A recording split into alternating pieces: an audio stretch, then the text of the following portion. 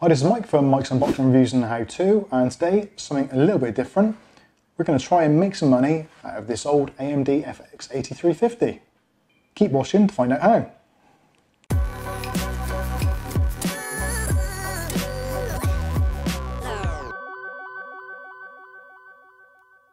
Okay, so this is the wife's old computer, just recently upgraded.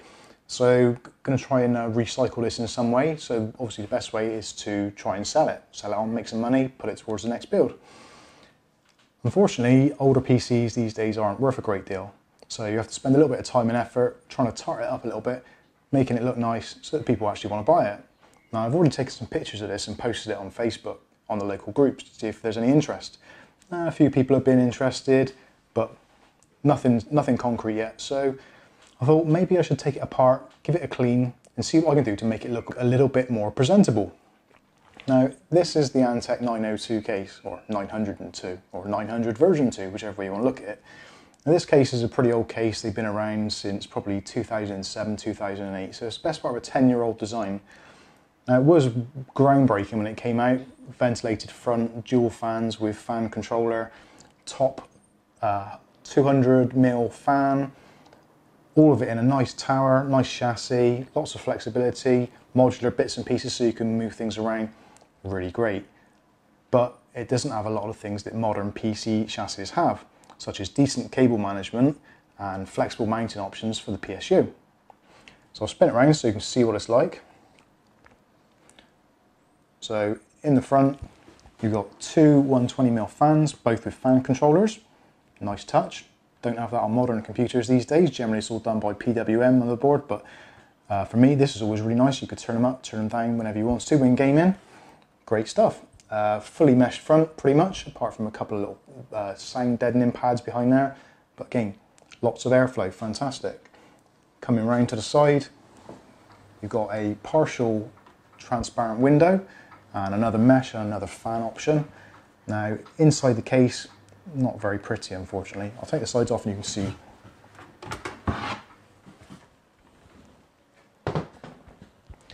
So inside the chassis, what have we got? Well, we've got a pretty solid front mounting system, pretty much similar to the Fractal Design R6, I think, or R4. One of the Fractal series anyway, that sort of standard plate at the front. You've got power supply mounting option at the base, which is always a good thing rather than the top. But unfortunately, you can only mount it with the fan facing upwards, which isn't ideal, especially when it comes to older power supplies that aren't modular.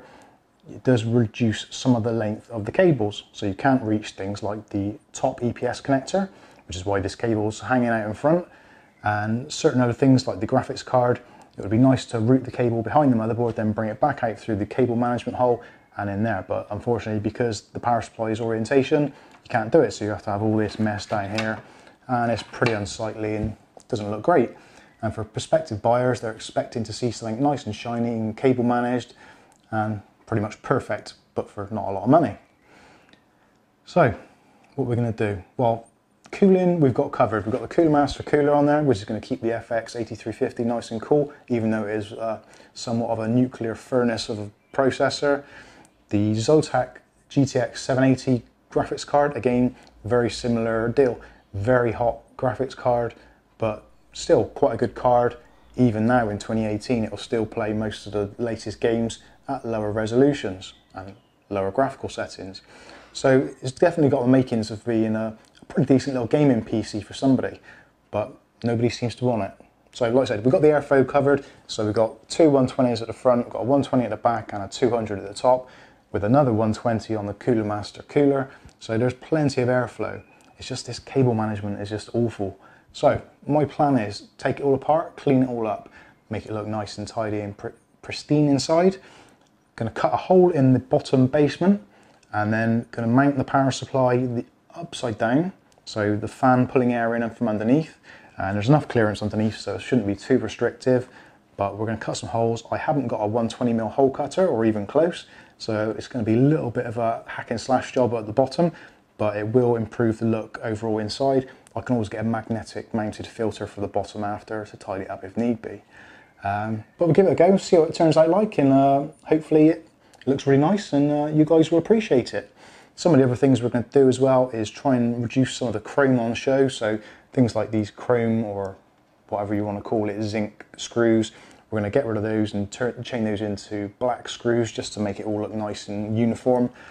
We may well take the spray can out and give the Cooler Master 212 EVO a coating of black paint, just so it kind of reduces that glowing silvery chrome look and try and neutralise some of the brighter colours in there.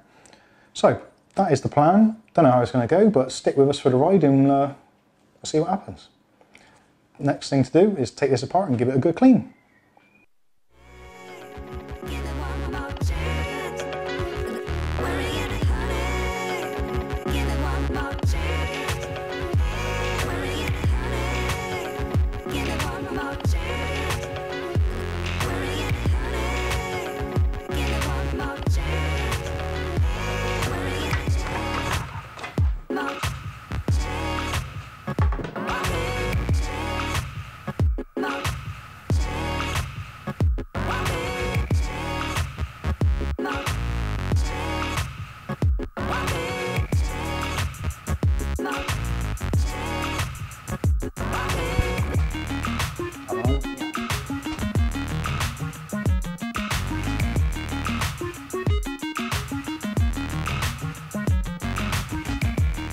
Okay, so we've made a start, and one of the things I've done, which is a little bit of a nicer touch just to try and help sell this bad boy, is to add a USB 3 port and card reader on the front of the chassis. Now, the motherboard supports USB 3 natively, so it's got ports on the back, and it's you could use a pass-through to route through to the front, but that's a bit nasty and it looks horrible cable hanging out the back. So for the price of a USB 3 card reader, which costs less than £10 on Amazon, really good addition, and it's going to make things a little bit easier for routing and cable management inside as well.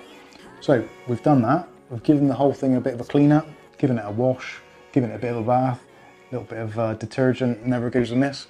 So it's all looking nice and clean and tidy.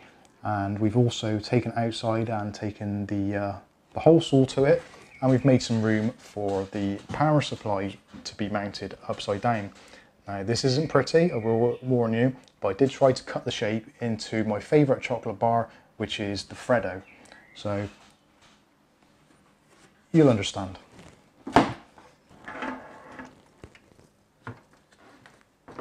So there it is. There's my little Freddo. So there's his eyes and there's his big smiley face. So if you like Freddos, like I do, I'll cut one into the bottom of my case. But in all seriousness, this hole there, I could probably sort out at a later date. I didn't have a 120mm hole saw, so that was the best I could do. It's a little bit sharp around the edges, but we can have a play with that at a later date. I'll probably put a magnetic cover over there just to filter out any dust and debris. But at the moment, it's going to be fine. It's going to let the power supply breathe, so it's all good. So we can get on now and start putting things back together. Okay, so we've put the motherboard back in the chassis. We've given it a real good clean, and we've made some real good improvements already. Now, as you can see, the board's in, and we've used actually black screws in the board just so they sort of blend into the background so they don't catch your eye. So black screws in there to hold it all in. I'm still not too sure about the Cooler Master the Cooler Master cooler, whether or not that needs a coat of paint, but we'll see what it's like when we finish the build. That may still happen. And also, you probably notice, well, you probably don't notice actually, because it's changed it immediately. Put all black screws into this side panel, so we haven't got these big, bulky silver thumb screw type type screws in there now. So that looks a lot more plain, or less eye-catching. So you concentrate on what's actually going on in here. So the board's in, it's all nice and clean, and we're starting to do some cable management now. So let's carry on.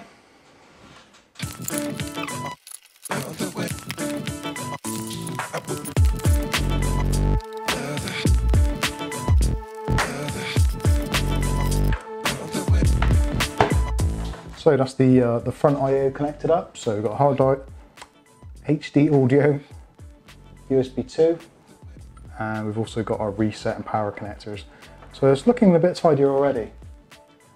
Okay, so that's it. We've finished the project. So just to give you a brief run through of what we've done, we've taken a USB 3 card reader and attached that on the front to give front mounted I/O for USB 3, which isn't native on the Antec case. We've changed all the fronts, cleaned them up, all nice and clean, taken out the filters, given them a good scrub. Everything is basically as it was brand new. We've given the entire case and side panels and the acrylics a polish with a bit of Pro Shine, which actually is really good for getting the scratches and the dirt out. I'll put a link to that in the description actually. Pro Shine, it's fantastic stuff. It's supposed to be for cars, but it works on everything. It's fantastic. Anyway, I'm digressing. So the rear panel we've taken off and given a light sand and a coat of paint. That's looking much better than it did. Moving around to the rear of the case, we've got rid of that horrible pass-through cable for the USB, and now we've got all matching rear vents on the PCI Express expansion area. So that all looks nice and clean and crisp, as it would do out of the factory. Now the biggest success I think is the power supply being mounted upside down in the case, which is given a little bit of extra room on the cables so we could wire them through the back of the case, do a nice little bit of cable management and make the whole build look a little bit cleaner on the inside. And as a byproduct of this, because of the way the PCI Express is now wired through, we can actually use it to make the card more level, because it was starting to sag a little bit as they do with age. So we've propped it up a little bit and it all looks really nice. Now hidden in this system there's an OCZ 240GB SSD, which is just underneath the USB card reader, so that's hidden out of sight. Unfortunately there wasn't anywhere really we could put it prominent so it would actually be visible, which is a shame, but it's hidden away and it works in there, and the wiring is all completely discreet. So all in all, this has been a really worthwhile project. It's cost virtually nothing and it's transformed what was a pretty tired looking nasty chassis into something you could be quite proud of to have next to you at your computer desk. So if you want to find out more and see if this thing actually does sell, you can check out the links below. I'll put a link to the Facebook group and you can join, you can see how it does. But in the meantime, I've been Mike, this is Mike's Unboxing Reviews and How To, and this has been the FX3850 rebuild. Thanks for watching.